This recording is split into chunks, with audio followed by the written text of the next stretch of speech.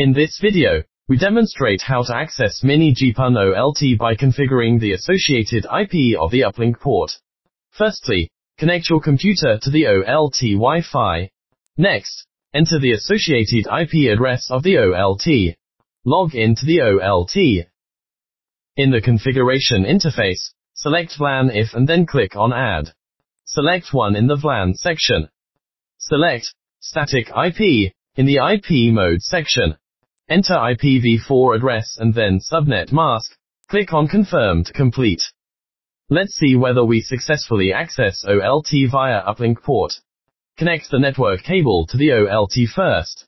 Next, configure Ethernet to the same IP address as the OLT uplink port. Enter the same IP address in the web page. Be patient and wait for about 20 seconds. We can see that it successfully accesses OLT via uplink port. This is the method to access OLT via uplink port.